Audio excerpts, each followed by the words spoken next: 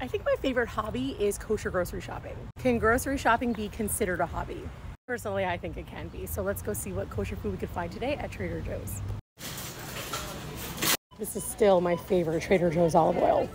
This is new. It's a crunchy chili onion sprinkle. I hear it's really spicy.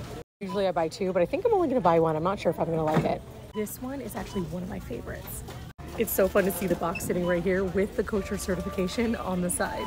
This looks really interesting, and it is kosher. They also have the power of red, but I think I'm gonna go with the green. Dog treats do not need to be kosher, so I always look to see if they have anything fun for Louis. He really likes these ones. I got this for my trip to France for the river cruise. I was not really a big fan. Okay, I was also not a fan of these. My niece bought them while I was away, so I tried one as soon as I got home off the airplane. Did not like it. These potato chips are so good. And can I tell you, these are not kosher, but it makes me really sad because I wish they were. I want to try them so badly. These are kosher too. I don't know why they're dairy though. Ah, they are dairy equipment. There's no dairy in the ingredients. I tell you, these are so good. Oh my God, this woman in front of me is so tiny. Wait, I have never seen this before, and it's kosher.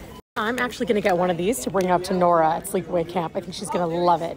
Well, I wasn't planning to get ice cream, but now I'm getting this and I'm getting this. I'm gonna get these crackers too. And then we're gonna have some salmon for dinner and my favorite mozzarella pearls.